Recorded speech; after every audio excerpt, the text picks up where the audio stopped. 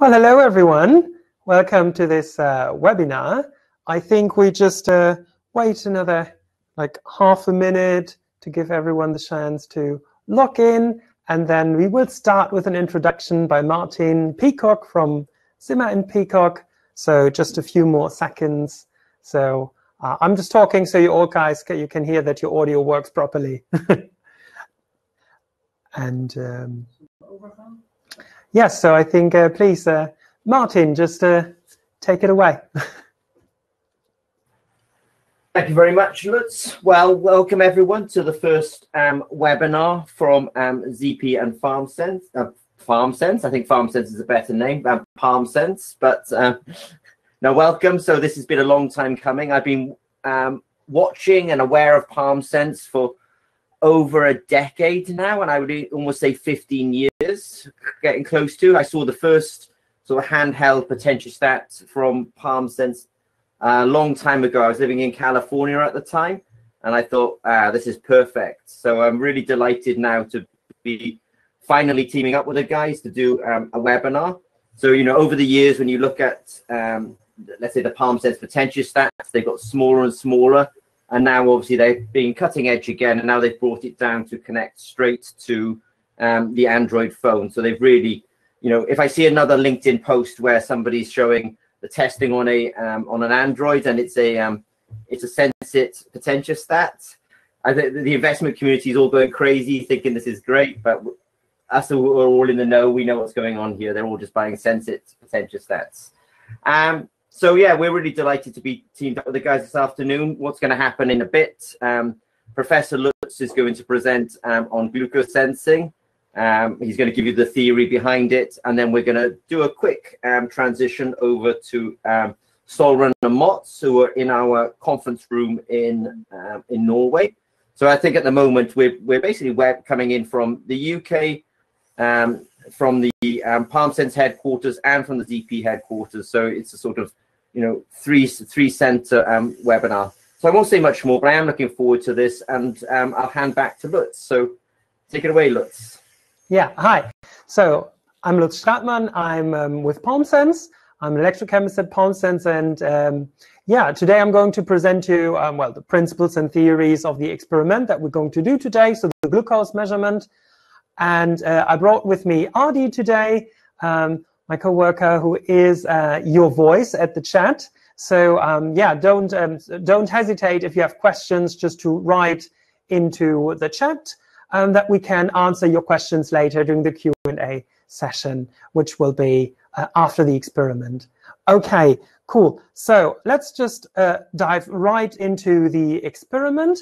So today we want to detect glucose, and how are we going to do that? Well, what is the chemical reaction? We're going to take glucose, and we're going to oxidate it. So we're using, in this case, oxygen to oxidating it. And that is done with the enzyme glucose oxidase.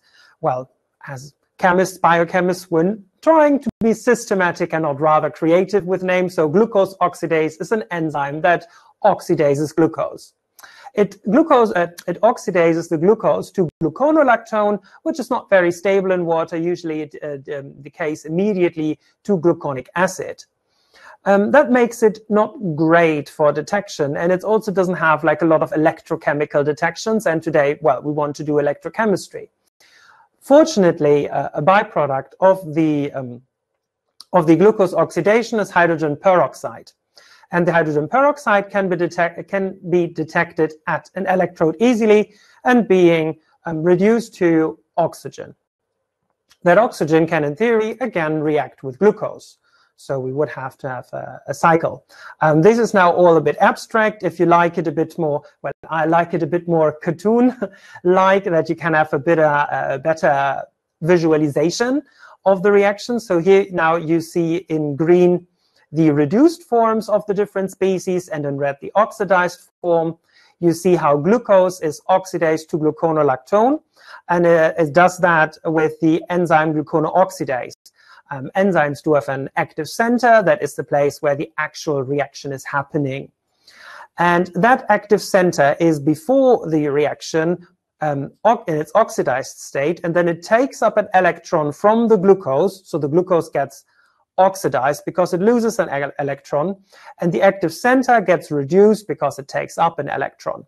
Right, but enzymes are catalysts. That means they make reactions easier, but in the end, they look the same as before. So now that active center needs to get rid of that electron, and it likes to use oxygen for that. So the oxygen is taking up the electron from the active center and is turning into hydrogen peroxide. Okay, so I've not done like the complete proper stoichiometric reaction. This is just to give you an idea what's going to happen, right? And the hydrogen peroxide is then again oxidized at the electrode.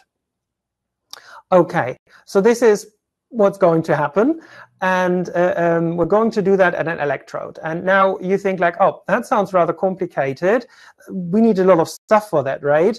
Well, actually, you don't need a lot of things to do an electrochemical detection. You need, well, your solution with your sample in it. Then you need electrodes, so the interface between the liquid and the solid state, right? Usually a metal or maybe a carbon species. And in our case, because we want to detect the glucose with the glucose oxidase, our electrode needs to have glucose oxidase on it. Well, we're using a Zimmer and Peacock electrode for that already has glucose oxidase modified on it. And now this electrode needs to have a potential applied to it, so we can convert the hydrogen peroxide and measure the current that indicates that the reaction is happening. For that, we need a potentiostat, and we need a software that controls that potentiostat, and accordingly some kind of computer, or in our case, a smartphone. And you see on the left side the abstract concept, and on the right side the actual setup of the experiment.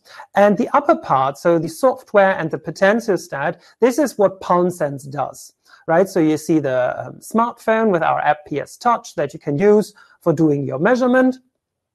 And you see the Sensit Smart, a very small potentiostat, to perform the measurement.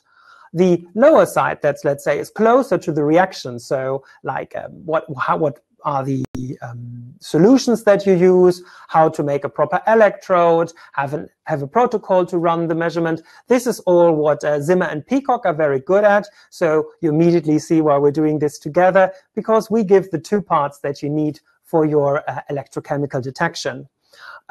So just to give you a short idea of what is that little black box that we're using here, that is the Sensit Smart. So it's a very small potentiostat based on the Amstead Pico, which is an OEM module. That means this is a small potentiostat that you can build into your own devices if you want to build something yourself. In this case, we built it into our own device, which is the Sensit Smart, so an end-user device that does the usual electrochemical techniques like cyclic voltammetry, square wave voltammetry, chronoamperometry, electrochemical impedance spectroscopy, and it is compatible with PS Touch for Android. All right. Yes, so now I will just tell you what settings you can do. Well, that's a bit easier on the big screen, or what settings we do for this experiment. That's a bit easier on this big screen, and then I will transfer over to Solrun, and that she can show you the experiment. Okay, so for this experiment, we're using the technique chronoamperometry, which just means we're applying a constant potential over time and measure the current.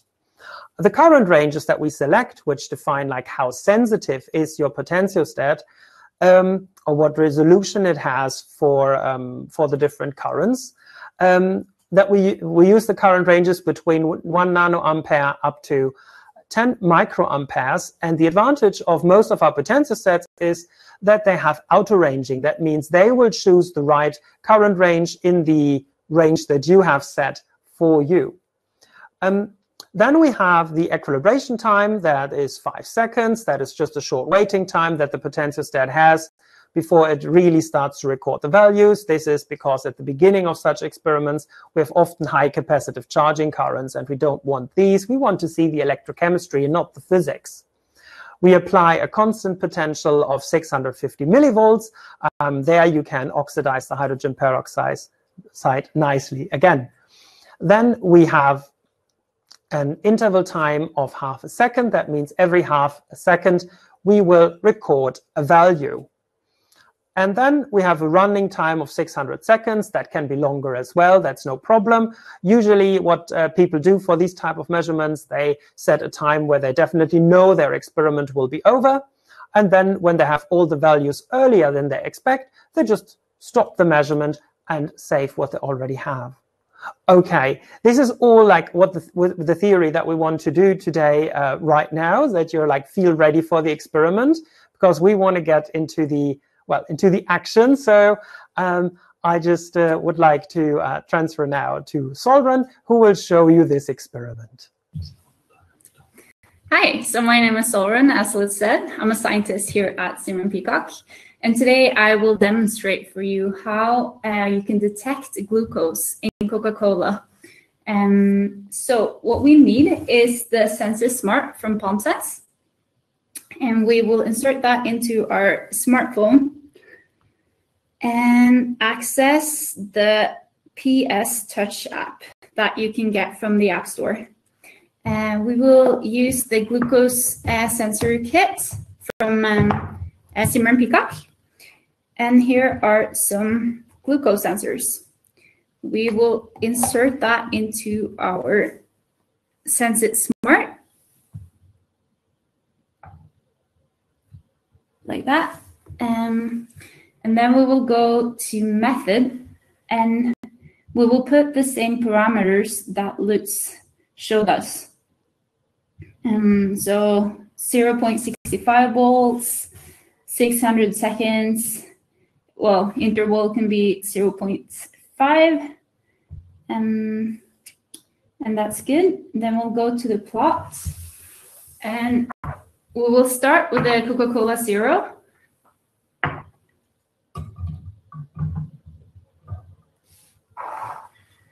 So it's just worth saying that we're going to do essentially two experiments. We're going to start with Coca-Cola Zero, which is obviously in some countries the Diet Coke, the sort of zero glucose version, and then Solran will explain that we'll go to Coke with all the good stuff in it, with all that sugar in it, and we'll obviously have a look at the difference in the signal. So it's essentially, I mean, as Solran sets this up, it's a glucose sensor. It's plugged obviously into that Sensit Smart. The Sensit is going to apply the voltage. As Solran places it into the Coca-Cola Zero, then she'll start running the experiment now, and Solran can talk us through that. Tell me when you're ready, Solran.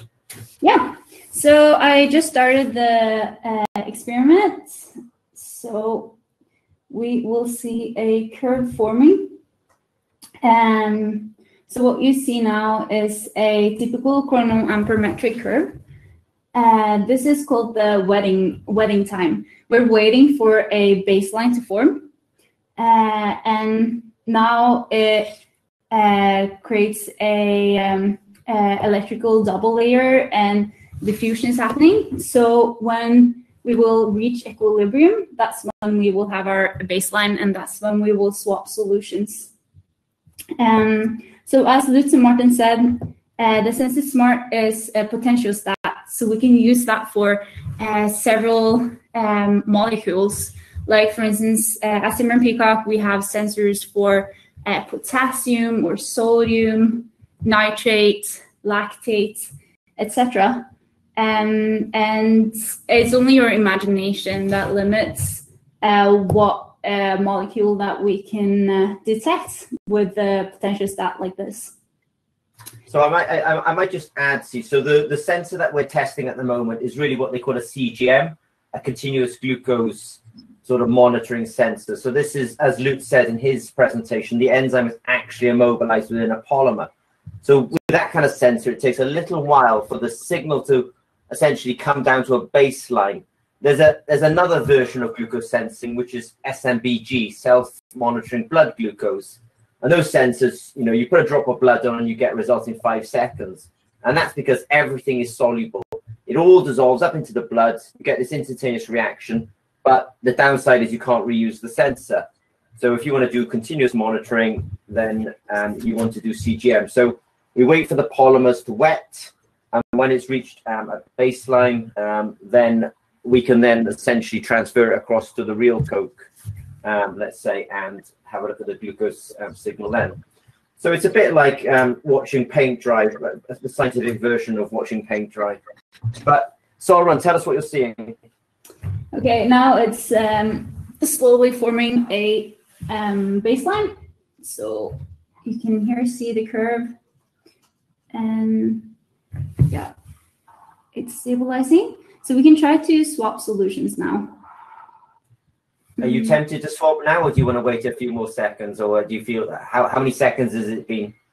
Now it is 160 seconds. So we'll actually yeah, go on. Sorry, Sauron, go ahead. No, we'll try to swap the solution now. It would get more stable with time though, but I think this will be sufficient. So we will swap solutions like that. Okay.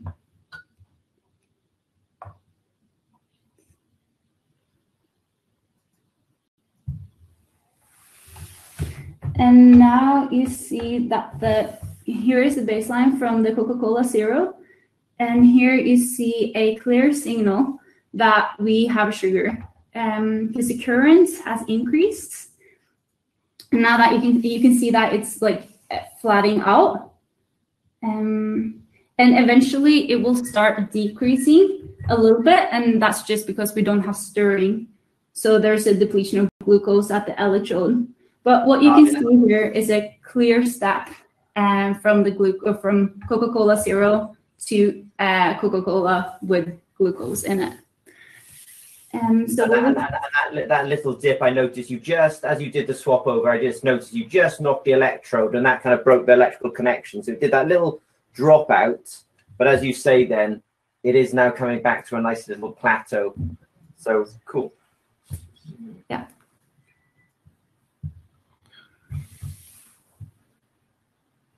And I think we should watch it for a bit because it's quite nice. So we have the long. So we have that, as you say, as you described. We have that settling time. Then we have the little dip where we were transferring from one beaker to the other beaker, and then it comes back up. And if you look now, it's coming to it's rather than falling now. It's essentially at a plateau, and it's essentially showing a steady state current due to the glucose reaction with the enzyme. So what are your thoughts, Sauron? Well, I actually stopped the measurement right now, but yeah, you can clearly see the step as the electrode or the sensor is detecting glucose. And as you said, it's slowly starting to go down due to the lack of stirring, but I would say that this is a very successful attempt at detecting glucose in the Coca-Cola.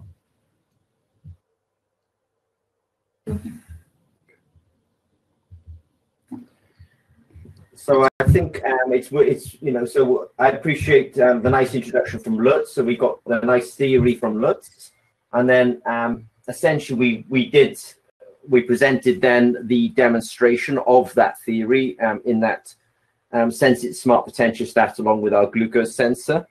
So I think the next intention was to maybe ask questions.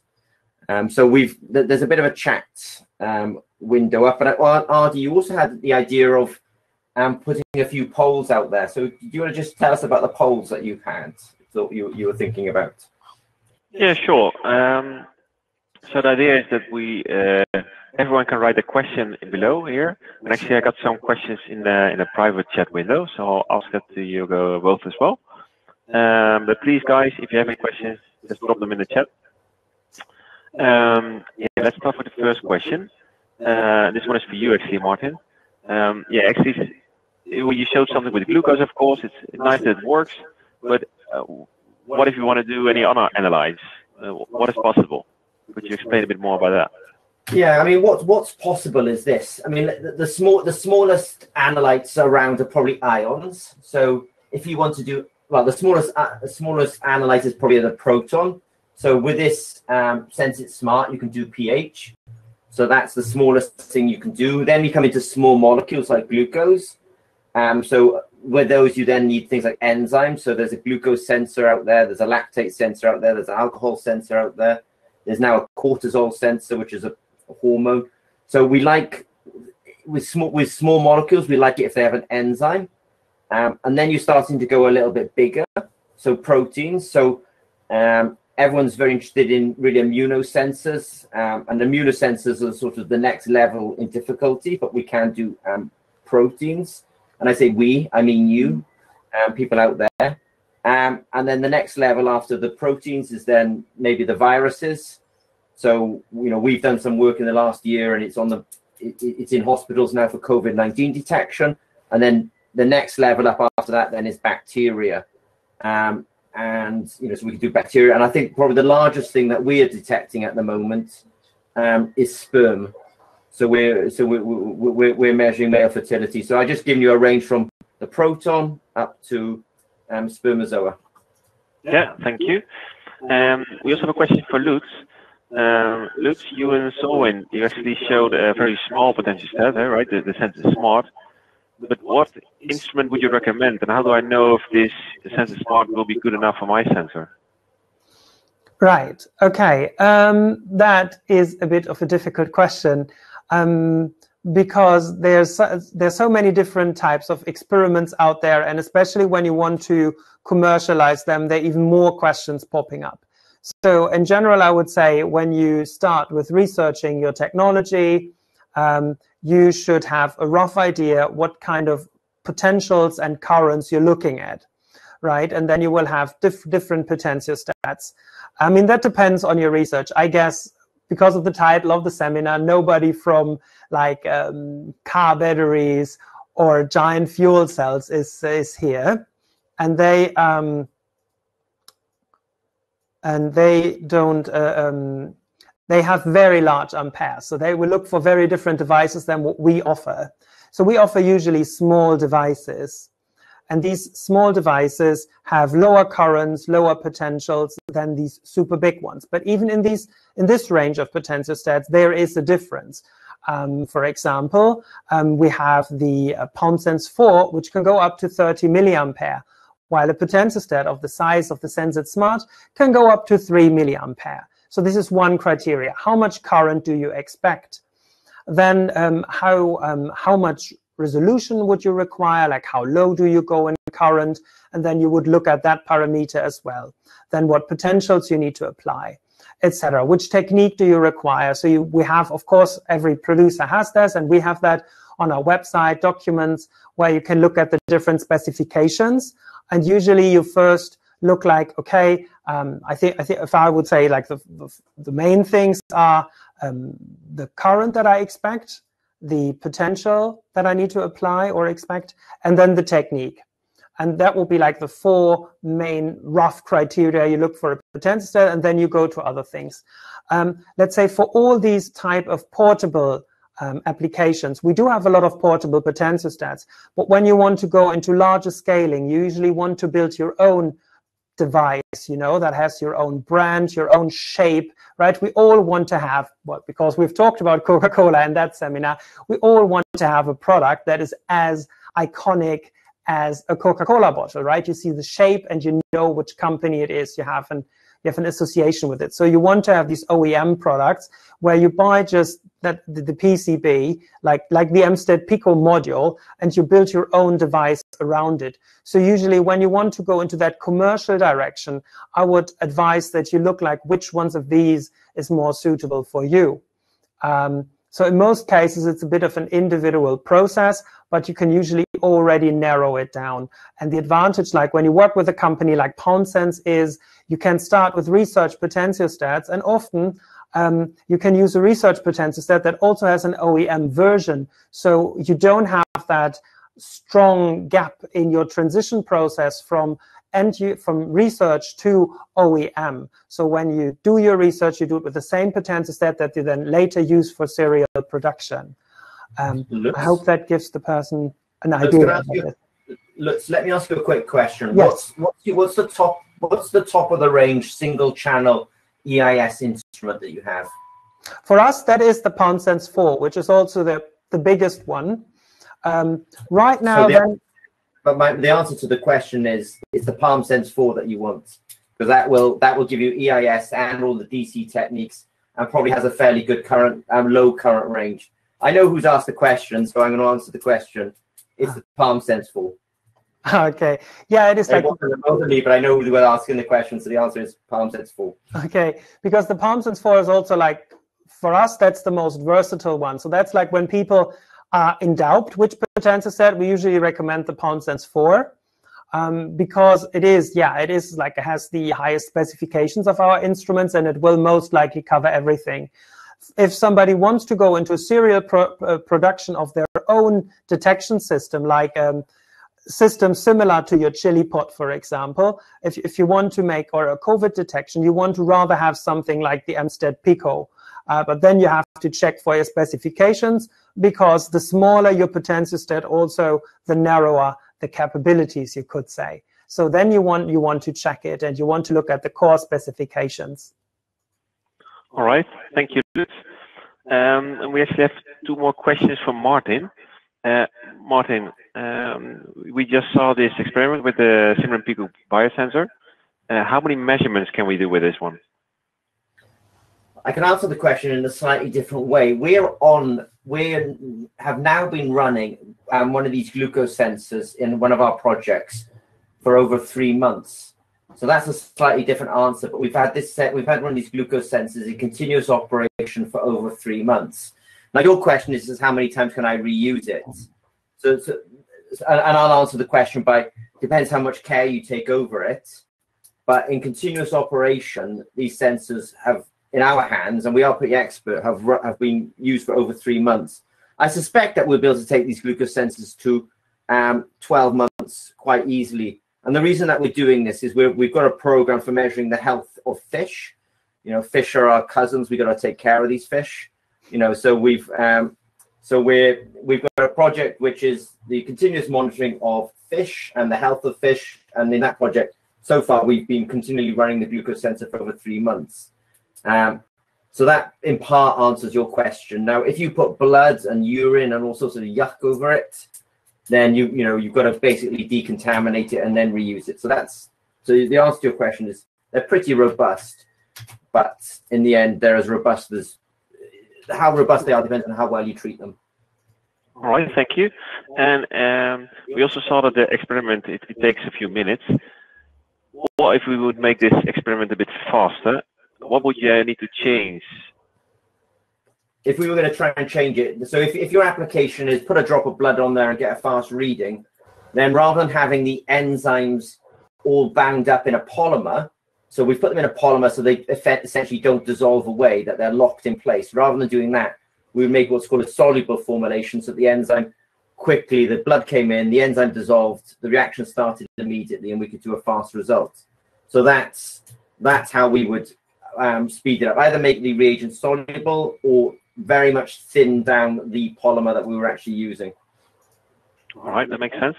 Another question, and I think this is best for Solwyn. So when you did your experiment, and how exactly do you now know the concentration of the glucose? And what is actually the accuracy if you compare it to other analytical methods? So I think if Solrun's not there, I'll quickly answer the question. Yeah, sure. So essentially, now what comes off that potentiostat is a current.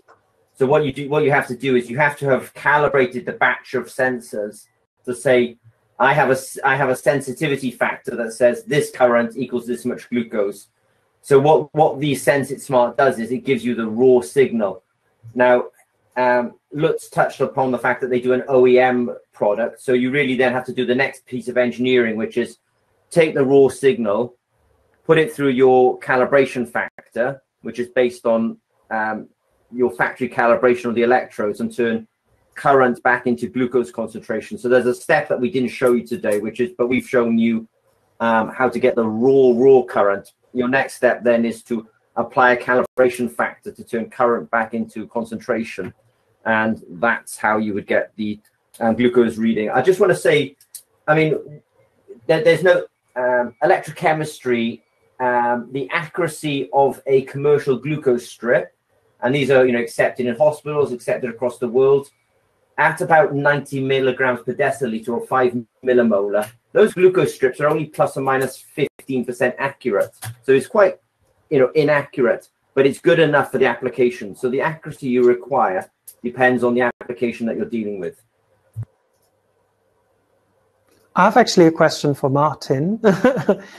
So I have a question for Martin. So because I was listening to your fish project, and I was wondering, there's a big problem usually in so long continuous measurings, and that's like biofouling. Did you somehow take care of it, or is the fish tank just so clean that you don't have like something growing on the biosensor? It's a good question. So biofouling, the further you go into the body, the less problems you have with biofouling, because biofouling and foreign body response, which you're describing, is, if you're making a interstitial glucose sensor that goes through the skin, then this zone of your body is very good at foreign body rejection, because that's where you get all splinters and cuts, and that's where your immune system. If you put the same glucose sensor much deeper into the body, it doesn't actually get fouled at anywhere near the same rate, because your immune system is actually most responsive at the sort of peripherals of your body, and the deeper you go in. So in fact, where you place the sensor, if you go in quite deep, then you actually get away from some of the biofouling problems. And the quick answer is no, we don't have a magic bullet where biofouling just gone away now. But that is the biggest problem in continuous glucose monitoring in human beings, is biofouling. We can partly overcome it because we can go quite deep in the fish, whereas with a real human body, you don't want to be that invasive just to overcome biofouling. So the quick answer is no silver bullet from us. All right, thank you. I do want to launch the poll, and there is one more question. So let's first launch the poll. This is about what would you like to see in the next webinar. So of course there are several things we can show you. For sure we will have another webinar together with Zimmer and Peacock, and we would like to know what you guys would be interested in. And meanwhile, while you guys choose your answer, we're going to one more question. This is about, could you actually repeat the whole measurement? Well, I have good news for all of you. We're going to send you all an email with a link to the recording, so you can actually repeat it as many times as you would like, to just see what you were looking for. All right, and I see that meanwhile we get lots of responses to what would be the next webinar.